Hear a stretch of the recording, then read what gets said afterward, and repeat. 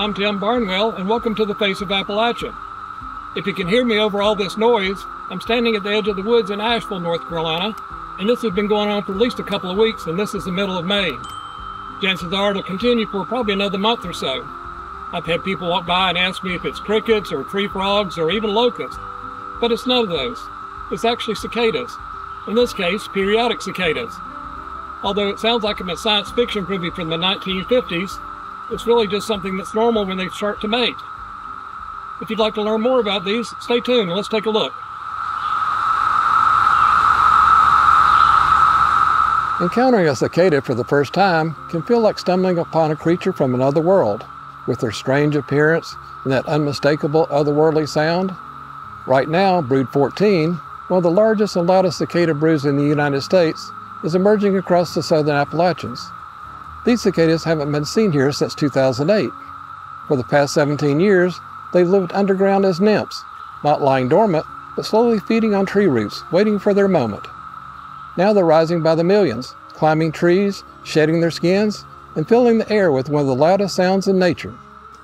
Back in the summer of 2008, this very brood hatched and vanished beneath the soil. In the dark, they fed on sap from tree roots, growing ever so slowly year after year.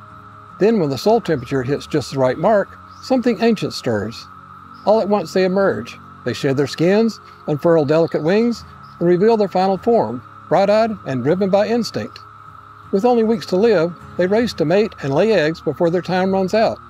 Just 3 to 6 weeks above ground, and then silence. But their legacy lives on below, where the next generation begins the cycle again.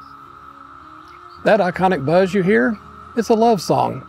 Only male cicadas sing, using special structures called tymbals on their abdomens. Muscles flex these tymbals hundreds of times a second, creating clicks that blend into a loud, vibrating drone. Their hollow bodies act like resonating chambers, amplifying the sound to incredible levels. When thousands sing together, the noise can exceed 100 decibels, louder than a motorcycle, loud enough to drown out conversation. It's the soundtrack of a summer 17 years in the making. Let's clear up a few things. First, cicadas aren't locusts. Locusts are a type of grasshopper that swarms and devastates crops. Cicadas don't do that. They may look intense, but they don't bite, they don't sting, and they don't carry diseases. They're not harmful to humans or pets. While females do cut small slits in branches to lay their eggs, it's rarely a serious problem for trees. In the Southern Appalachians, some say their return signals a long summer ahead. A reminder that nature's clock still keeps perfect time. When the trees begin to sing in May, it's a sign. The season has begun. Every 17 years, or 13 depending on the brood, these mountains come alive with a different kind of music. Cicadas are timekeepers, stitching their emergence into the heartbeat of the land. For wildlife, it's a banquet. Birds, squirrels, raccoons, even black bears feast on the sudden abundance. Cicadas that fall into streams become snacks for fish, sending ripples of protein through the entire food web. These emergences remind us that time here doesn't just pass, it pulses in 17-year rhythms. And right now, it's cicada time.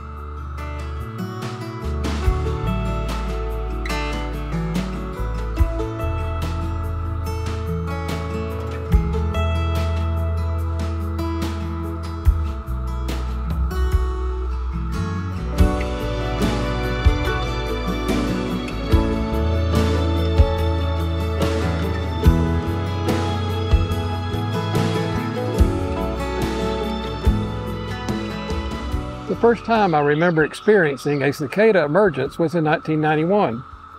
We were camping with family and friends at Cades, Cove in Great Smoky Mountains National Park. Brood 14, the same brood emerging now, was filling the woods with a thunderous song, day and night. Sleeping was tough with that constant hum. They landed everywhere, even on our picnic table. Our 6-year-old daughter and her friends were fascinated, picking them up, watching them crawl and take flight. It left a lasting impression. They've now witnessed this rare event just 3 times, in 1991, again in 2008, and now in 2025. After this, they won't see Brood 14 again until 2042. But that's the rhythm of these mountains. Things take time here. Good things, old things. Appalachia has its own clock. Ticking and acorns falling, frost on fence posts, and 17-year songs. Cicadas are just one verse in the long ballad of this place. So if you hear that rising hum from the treetops, that's the sound of a promise kept, a long wait fulfilled.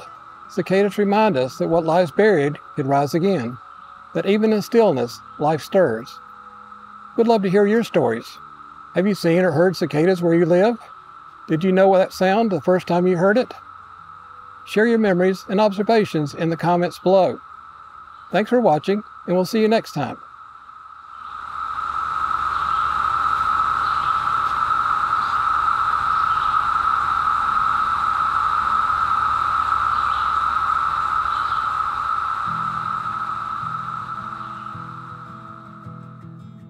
On this channel, I hope to continue to honor the people, vibrant culture, and strong traditions of Appalachia.